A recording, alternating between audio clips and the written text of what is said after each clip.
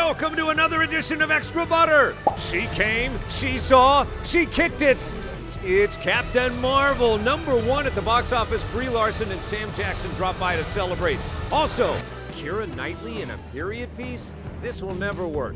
Except the 600 other times it works. She'll be dropping by to talk about the aftermath. Also, if you liked Creed, you're gonna love Creed 2 because most people say it's pretty much the same movie. Michael B. Jordan talks about that and more on this Extra Butter! Captain Marvel 1 at the box office. Lady Tebow, we salute you. Hey, welcome to the show. We talk about movies pretty much the way you talk about movies. Our influencers today. You know her, you love her on YouTube. She taught me so much, like how to blend my cheekbones. Maria Gloria, where do we find you? He's still learning, Maria Gloria.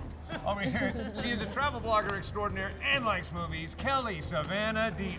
Jane of all trades. Behind that phrase, Kelly Savannah Deaton. Exactly. She'll show her rock on each and every episode. She wouldn't have it if not for Sam Jackson. We'll get to that in a minute. Thank you, Sam. And over here, last but not least, she is a radio executive, a titan of the broadcast universe from Bonneville. It's Deanna Houston, ladies and gentlemen. Where do we find you?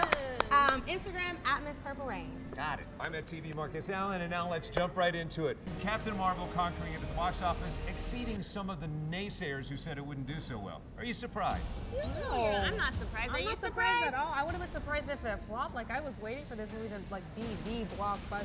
Of course, and it's the first female-led Marvel movie standalone film. So of course, people have been waiting for this for a long time. Now, every time you say that, 60 trolls jump on and say, Elektra. what about Elektra? Technically, Elektra was a Marvel Cinematic Universe. Okay, all right. First female-led standalone film. Splitting hairs I am. Now, Deanna, you have to admit that unlike most Marvel films where everybody's piling on going, it's going to be the best Marvel movie ever, this is the first one where you're getting a lot of hate. Did you notice that? I did notice it. I think one of the things that where the hate forms is that she is a woman, and so they play on her emotional. Like, in order to control her powers, she has to control her emotions, and as women, it's like they know that it's hard for us to even try to control that, so they're definitely played on that. That's one thing that I did not like about the movie. Art imitating life, imitating art, imitating life. We caught up with Sam Jackson, and he actually revealed some things he found out about Brie with you, right? He did indeed. This is their third movie together, so they've been learning a lot about each other.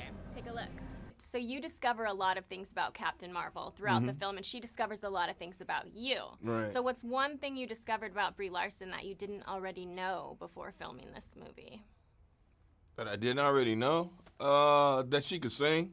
Oh. I didn't realize she had a pop singing career before she started acting until we got into this. So I love the 90s. I love everything about the 90s in this movie. You miss Blockbuster? I do miss Blockbuster. Get I outta would here. totally go. I Come even on, had streaming's a way better than pager. Blockbuster. It is a lot easier. You can actually get movies in your sweats and stuff And like that. and you don't have to worry about them being out of the movie you want to stream. That is true. So what's the one thing you miss from the 90s?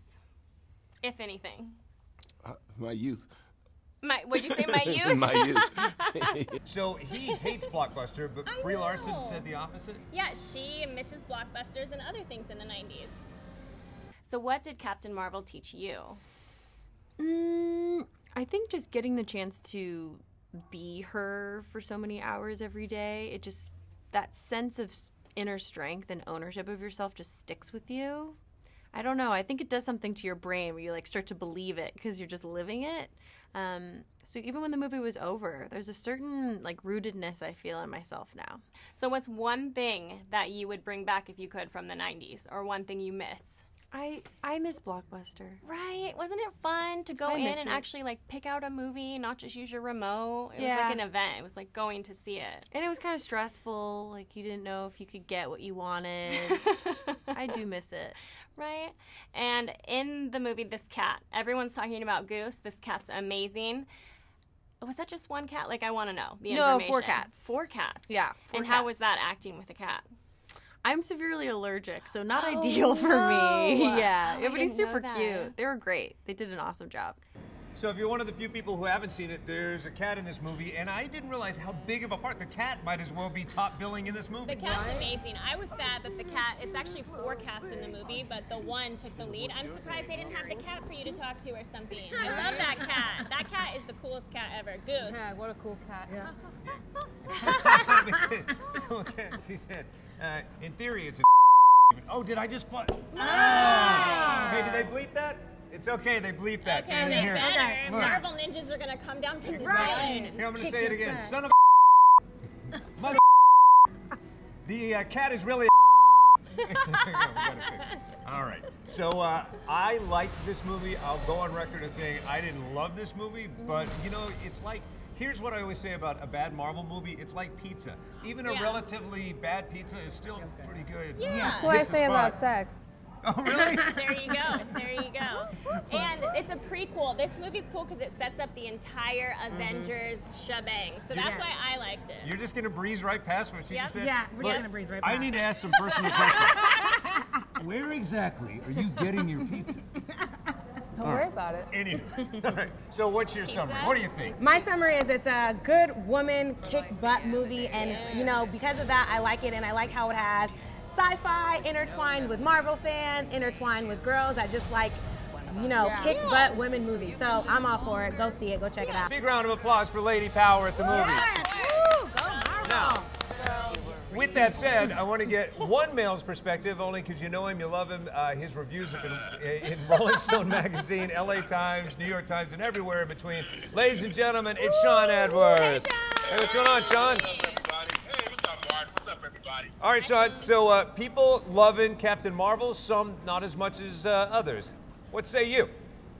You know what? It's a good look for Marvel. They've made so many movies in their cinematic universe. It's about time they represented for the ladies. That's a That's right.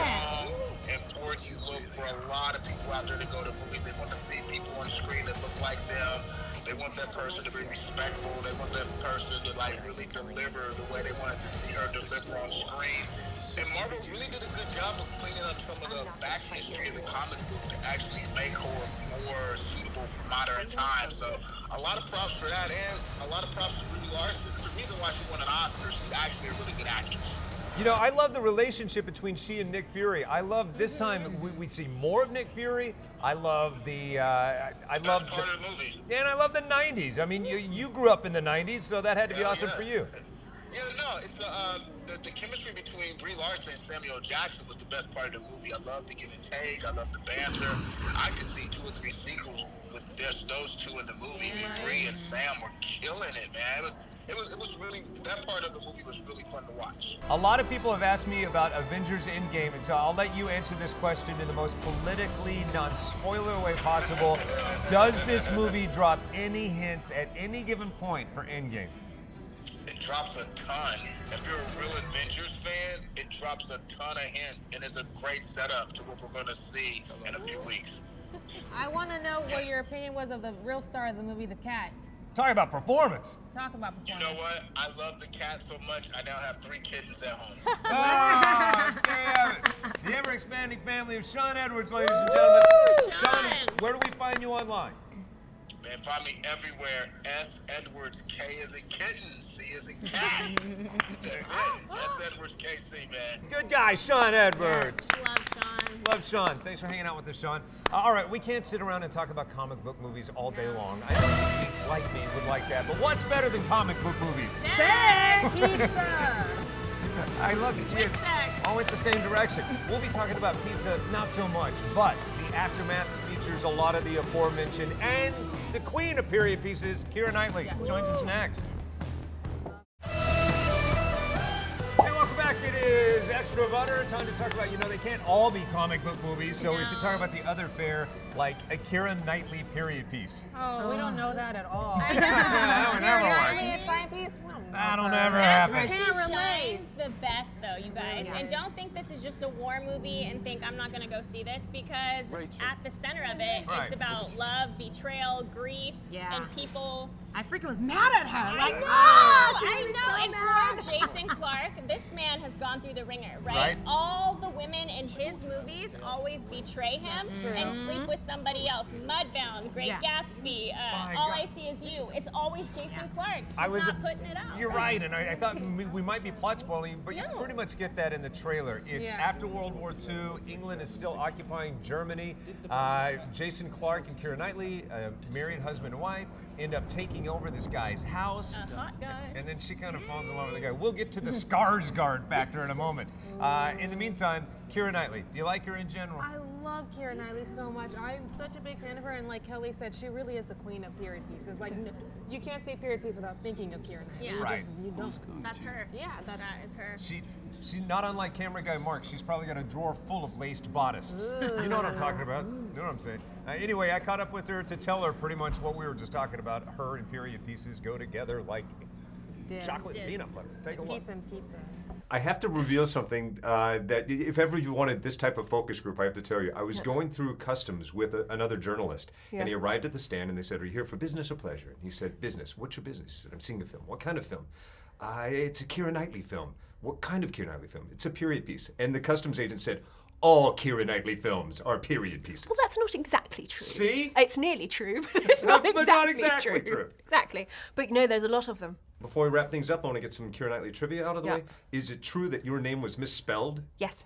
It's meant to be K-I-E, and my mum misspelt it on my birth certificate, so it's K-E-I. Didn't hold you back. Oh, well, I'm dyslexic, so maybe Oh, that's see? why. Yeah, maybe that's why. But no, you know, it's just a spelling mistake. That's all right, isn't it? That's where it started. Yeah. I've just come from Pinewood Studios. I got to see the last shot of the new Star Wars movie. Ooh. And do you carry, like a badge of pride, the fact that you touched the Star Wars universe? I did. You know, I did touch the badge. Yes, the badge? No, I touched the Star Wars universe. I don't have a badge. I should have a badge. They should have an emblem. They should. I don't remember it, though. I was 12, and I don't remember it. You've done some stuff since then. I have, but isn't that annoying that you've been in a Star Wars thing and the only thing I remember is falling off the back of a golf cart when Ewan McGregor was on the golf cart. I just remember the embarrassment. Basically, the embarrassment is seared into my mind, but nothing else about the experience. That's why you don't remember it. You blocked it. Blocked it out. Yeah, completely blocked it out. You have one job to do, and you always bring up Star Wars. What is with you? You We can't talked not about a do lot it. of other stuff. I Yeah. talked about everything But in just there. leave the Star Wars at home. Right. Be a nerd somewhere else. This isn't the time or place. All right, as Naya. fanboy, as nerd boy as I am, Boner boy. I'll go ahead and be honest with you. You know what I really wanted to talk about? It's True Blood? No, I wanted to talk about the sex scenes in this movie because yeah. look, tell me if I crossed the line here or not. You but did. No, is this not one of the most realistic love-making scenes you've ever seen in a movie? Yeah, it sure is. And someone asked him about that, and Yeah? he said, luckily we worked together for about 3 weeks to a month before they just put us there. And he's like, we really trust each other, and we really enjoyed it. And then he hesitated and he said, because of the narration of the film leading up to it. He's like, but we were so excited about it. I'm like, I bet you were, sir. Yeah. I bet you were. And by the way, you guys, when she says someone asked him about it, that someone was me. I am the only one who had the journalistic acumen to ask him. I asked him nothing about that. I did instead. I talked to him about lingonberries, those things that you buy at IKEA. Oh. Want to know why? Because he's Swedish. He's Swedish. Respect. Unbelievable. If you were to call someone, or if someone was saying, "Why should I see this film?" how would you answer that? To me, it felt very, reading the script and subsequently the novel, which I highly recommend, by the way, Sure. by Radian Brooke. It was a depiction of the war or the aftermath of the war that I hadn't read before. Because it avoids all the tropes. It avoids the stereotypes of good side versus bad side, and we were all the good guys and all the Germans were the evil guys, and you understand the depth and the complexity and the suffering on both sides, and how these broken individuals find humanity in each other and that connection. It really is remarkable. As we wrap it up, I have to ask you a question that you might be uniquely qualified to answer. I've recently become addicted to lingonberry because they sell it at our IKEA. Is this really a thing? Is this something you grew up with? Absolutely. Lingonberries? Yeah. It's incredible. I love lingonberries. I eat them all the time. Okay. We eat them like with oatmeal, but also with our meatballs. Like some lingonberries with your meatballs and some pickles. If I'm gonna eat Swedish, I want to eat legit. Yeah. And now I know I am. Good to see you. put him down in my section of guys that I like talking to, because that guy could have punched me in the face for asking a question that's stupid, and he leaned right into it. Because he's beautiful. Yeah, he's nice. He even brought up meatballs. I know. Swedish men are just so respectful and so nice and so. You can learn a few things from them. Skarsgård has a number of things that I will never have in ways that I'll never have. I say this is a fantastic date movie. Yes, yes, yes? Yeah, for sure. Yeah, even though it looks like a period piece that might settle into the boring, it doesn't. It's as romantic as The Notebook. You're going to like it in that way. And also, love. If you are on a date, if you're on a date, I think it's going to spice it up. Oh, yeah. For sure. When you see them laid out, You know who shouldn't see this movie? Tim Tebow, if he wants to maintain his status. And I bring that up because Tim Tebow joining us next to talk about his very first movie venture ever, Run the Race. He's the producer, and it's next. Hey, welcome back. It is Extra Butter. Before we continue, we should probably shout out the men and women serving America, the Armed Forces Network in 168 million U.S. homes, serving those people out there, putting life on line for us. Thanks for watching. Thanks for being a part. You know, and we've got to, we think about this movie. Captain Marvel leans into the military. The Aftermath as well. So we thank you for not making the movies, just for making our country safe and secure. Thank you. Thanks for our freedom. Never enough thanks. There you go. Big patriot, Tim Tebow. Let's talk about him now. This guy decided to play football, then switched over to baseball now, in case you haven't heard, and now switching over to movie producer. Wow, and he still doesn't have sex? That's what I'm saying. Why is it? That's what I'm saying. Switch he needs to make. I'm confused. All right, moving on. You're probably wondering, did I bring up that in the interview? I hope not. Look, I tiptoed as close to the line to asking that question as possible. You can see me going, no, I can't, but I watch. The snapshot of what it would be to be a young athlete on the road is not necessarily one that I think the average person would say, yeah, that's probably going to be a person of faith. However, you shook that up and showed them that there is that way to do it. Could the same be said for making films? Like the snapshot of what it means to be a film producer is not exactly a man of faith. Well, I think for me, there was no goal of trying to be a film producer. The goal was to be able to tell a story. And I didn't necessarily even want to get into the movie industry. I wanted to encourage people. Right. But if we can use this avenue as a way to do that, then why not? And if you can find all the right people that are great at what they do, because I don't know everything of what I'm doing in this industry. Right. I just want to tell a story, and so I just tried to bring people together, and I love doing that. It's something I'm really passionate about, is just bringing people together so we can be on the same team, and kind of if you're with us on the same goal of encouraging people, let's figure out a way to do that. Well, you knocked it out of the park, no pun intended. You're about to get married. Yes, sir. I'd like to give you some advice. I've been married over a quarter of a century. Congratulations. You're going to have disagreements if you're human. But before you hit the bed, before you lay that head down to sleep, make sure you tell your wife that it was all your fault and that you were completely wrong. I think that's really good advice. Perfect. Good to see you. Appreciate it, Mark. Thank you so much. Cheers. Thank you. Really, that's the best advice you could give. No wonder you travel all the time and your wife's okay with it. I've never seen you tiptoe. Right. So you're really trying to skirt around the question that we all are. I know. You want me to keep it real? You want it to be real? All right. Here's how to keep it real. I would say I've been happily married for a quarter of a century. Years 1 through 4, years 9 through 12. 18 was okay. And I would have also said, look, you're doing it all wrong. If you live in my life, save abstinence for marriage, where it belongs. Oh, look at the time. Hey, at least one person here at the table is probably saving themselves for Michael B. Jordan. I give 3. All of us. Yeah, even 4. Right. 4 of us. All right, coming up next, Michael B. Jordan talks about Creed 2. Yeah. Hey, welcome back. It is Extra Butter. We can't hang out in just a swanky movie theater all of our lives. Sometimes we have to watch movies at home. Now is when we talk about the movies I highly suggest and they highly suggest. Yeah. How are we feeling about Creed 2? Love Creed 2. Yes. Love Tell Michael us B. about Jordan. Like, it's more like kind of like Creed 1, but that's okay. Right. Like, that's fine. Like, anytime there's like a buff man. A beautiful buff man like Michael B. Jordan. It plays a lot like the Rocky movie with Ivan Drago. If I'm being really honest with you guys, it's that movie in modern times. It's basically the same thing, but it hit me emotionally because in this movie you really see Stallone being like, this is your time now. Yes. You're not going to be in my shadow. keep doing what you do, right, I'm not going to be, you know, that overpowering guy anymore. The baton is passed. The baton has passed. As passionate as you guys are about Michael B. Jordan, he was about the making of this movie. Take a look. Rocky's on board, you know. His mom is on board, knows what he's doing. His wife is on board, you know. He has a daughter now, somebody who needs him, who he has to come back to because he's not going to repeat his father's mistakes. So he's kind of came to this understanding with everybody in his circle, and then it's a team. Like, everybody's fighting Drago, not just Adonis. And I think that's the kind of support that he needs in order to win. And if he loses, then he knows that it wasn't just him. He's not fighting alone. And I think that that's something really powerful.